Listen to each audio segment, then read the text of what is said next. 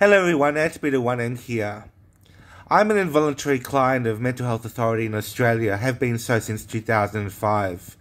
And for the last 18 years, or most of the last 18 years I should say, I have been involuntary to their systems. That means such things as being required to take drug medications and treatment, regular consultations with their clinicians. Now, the short of the long story is that it's a very boring story, and that's why I don't want to bore my listeners too much. But most recently, my tribunal review, which is my review is conducted less than every 12 months, and my review has been adjourned 4 times so far in this current decision. So basically, what they've done is said we have to reconsider you at another date later in the future. And I've done that 4 times since, I think it's been August of this year or September of this year. Now, my clinician for over 4 years has been Darren Singh, and based on my policy of exposing names and so on, I have no problems with talking about him on this channel. So hi Darren, if you're watching. Darren is a public figure in my opinion, and therefore he's accountable to the public. And the actions that he does is part of his job, and that's why he's paid. Probably too much in my opinion, but that's a long story. The problem that I have with Darren is that he lacks critical thinking abilities. He's obviously been trained as a clinician, and he's indoctrinated with the ideas that, you know, things like medication is good, inherently good, and the idea of interning people in order to assess their behaviours and that sort of thing. It's a very indoctrinated system, which is not holistic, and it's not real to life. In the real world, we go out, we do things, we interact with the world, but Darren has a very narrow view of the world, and he brings that about in his dealings with his clients, such as myself. I mean, I could go on and on about Darren, but I don't want to bore people because his personality is quite pleasant, I would say. He's quite a gentle person, but his ability to think is limited by his experiences, and that's where I feel that he has shortcomings and is unable to deal with me as a person. He doesn't understand me fully, but at the same time, because of his job, he has to claim that he understands me fully, and that's hypocrisy. So I guess that some of the things I'm going to ask him are very clear about, you know, whether he understands that the treatment is doing me benefit more than it's doing me harm.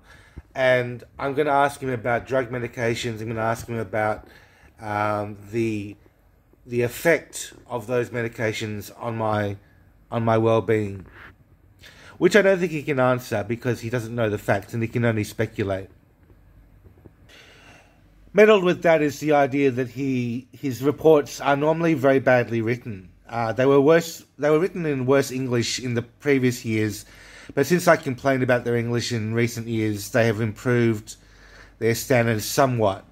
Still a lot of formatting problems, still a lot of problems with making rash comments, anecdotal and hearsay comments, and the most astute psychiatrists and those who really understand what's going on will zero in on the fact that they just don't understand what's going on with my life and the conditions by which I was hospitalized and that sort of thing. I think that inherently working in the mental health system entails a lot of speculation and guesswork, and I don't think that's something to be sympathized with so much as understood. That when you're dealing with a patient, there are lots of variables, and anything can go wrong, and often does go wrong. But you've got to have a humanist side to the patient, to dealing with the patient, and not assume that you are able to control them. Many clinicians, I would say most clinicians in Australia that I know, try to control their patient excessively. And that's one of the reasons why I've been involuntary for so long. They don't care that I'm so old. They don't care that I'm 44 years old now. They don't care that it's Christmas time. They don't care that I feel like the vast majority of my adult life has been wasted on this mental health saga. It's really been a huge waste of time for me. They don't care about that.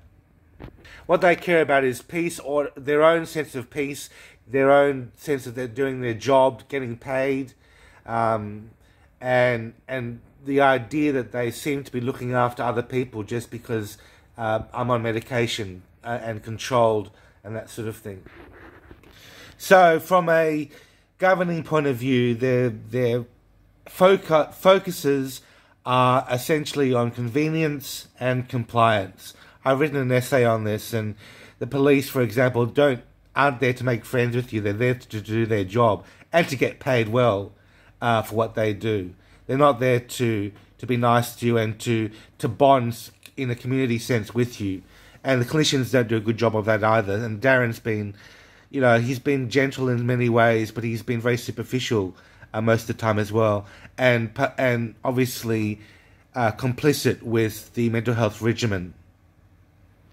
So I don't know what's going to happen next. I am kind of, in a certain way, trying to navigate into getting a different clinician.